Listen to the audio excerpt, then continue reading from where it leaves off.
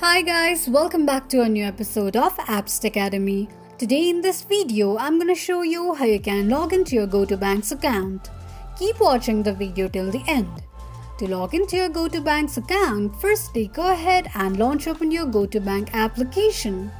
The official page of Go2Bank application will appear on the screen.